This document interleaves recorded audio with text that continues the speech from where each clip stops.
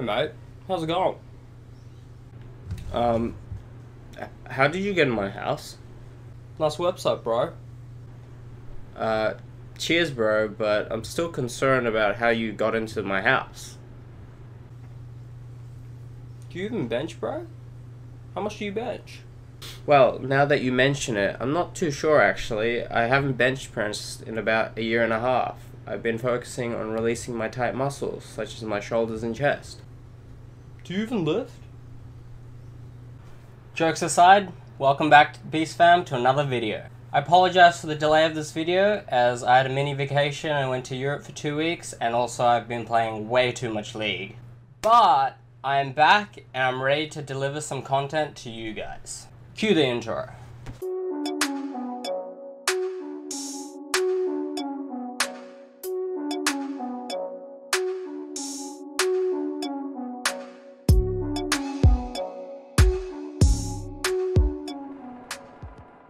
Today's video is about why I don't bench press anymore, and there are 3 reasons for this, and I'll be going into each point in more depth. There's also a chest and shoulder workout towards the end of the video. Number 1 reason, it's not mechanically suited for everyone. Number 2, I've been focusing on realigning my shoulders and bringing them back to where they should be. As they're rounded forward, bench pressing will only make it worse. Number 3, I've been performing more chest fly exercises to build chest width. Quick disclaimer, I'm not saying that bench press is a bad exercise. I'm just saying there's a lot of other exercises you can use to build up your chest, and it really varies person to person. I will eventually re-add bench press to my training routine, just not doing it at the moment. Back to why I'm not benching anymore. It's not mechanically suited for everyone, as the grip can change predominantly what muscles are being fired. By having a narrow grip, your triceps are more engaged, whereas a wider grip will definitely hit your pecs, but it leaves your shoulder in a vulnerable position and can cause shoulder pain or injury. Number 2, by focusing on realigning my shoulders and building my posterior muscles through back exercises such as rows and also releasing my chest, I'm hoping to realign my shoulders and bring them back from a rounded position back to where they should be. Once my shoulders are realigned and I'm happy, I'll be ready to re-add bench press back to my training routine. The final point is that by incorporating more flies, it has helped stretch my chest out while also making it wider. The problem I see a lot of people do is they go too heavy on fly movements instead of focusing on the stretch at the peak. By focusing on good form and the stretch, you'll get a lot more out of the fly movements. If you made it this far in the video, I'm about to show you the chest shoulder routine that I perform and the cues that I use to make the most out of it. Hey guys, this is the chest shoulder workout that my coach Nick has given me. You can find his Instagram and Facebook in the description below. Before this set of chest press, I did some light shoulder and chest warm-ups to get my body going. What we're going for is 3 sets of 8 to 12 reps for each exercise. To set up for the chest press, you want to adjust the seat so that the handles are aligned with your nipples and sit all the way back into the seat. Set your shoulders back into the pad and keep your wrists straight throughout the movement. Push forward while breathing out, embracing your core. On the way down, breathe in and repeat. The next exercise is the chest fly machine. Similar to the chest press, you want to adjust the seat so that the handles are roughly around your nipples and that you sit all the way back.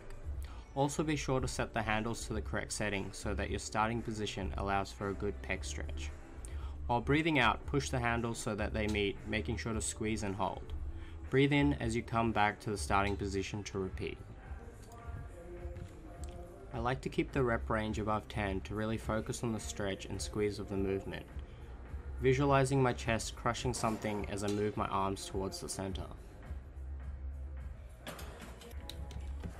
The next exercise is the incline chest press.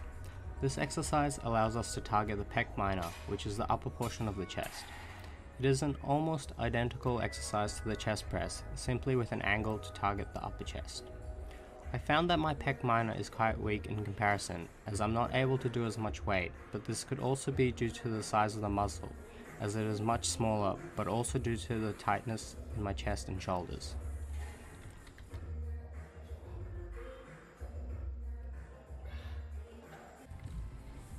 Next we move on to the incline dumbbell flies. I have to say, this is probably the hardest exercise even though we are using the lightest weight. Like I said earlier, it's good to go lighter weight and focus on the form. To start this exercise, adjust the bench so that it is on a 30-degree angle. Grab the dumbbells and have them directly over your chest. Keeping a bend in your elbow, breathe in and lower the dumbbells as far as you can until you feel a good stretch in your chest. Then breathe out as you move the dumbbells, focusing on using your chest to bring it back to the starting position to repeat.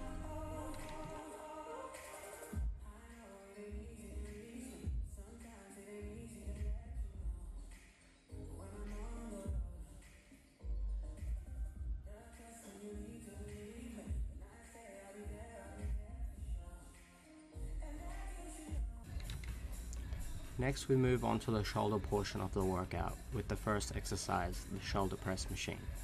Similar to the other machines, you want to adjust the seat so that the handles are just above your shoulders and sit back all the way on the seat. Breathe out as you push up and squeeze your shoulders. I like to imagine I'm doing a spirit bomb from DBZ. On the way down, breathe in and control the movement, making sure not to drop the weight.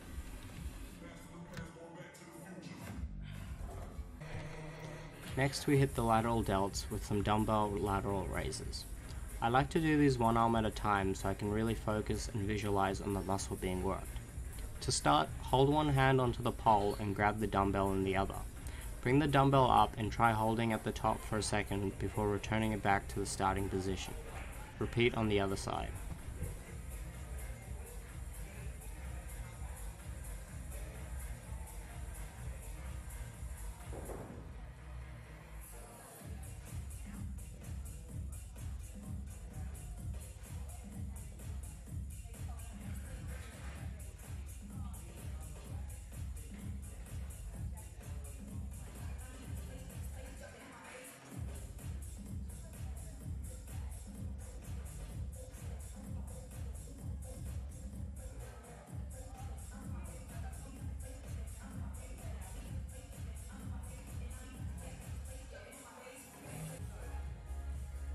Then do some dumbbell raises, once again one at a time to focus on each side. To start, we have our dumbbells to the side of our body, alternatingly lifting each one up slowly just until we get above the shoulder, squeezing and returning back to the start. Didn't end up recording it, but we end our workout by doing a set of shoulder press with high reps, around 25 reps after this exercise. We then follow the shoulder press with the chest press high reps, again around 25 reps to end the workout.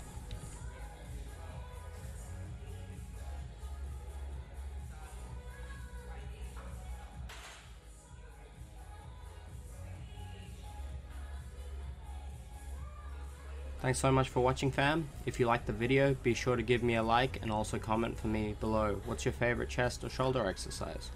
Hit that subscribe button if you haven't and let me know what other workouts or topics you want me to make.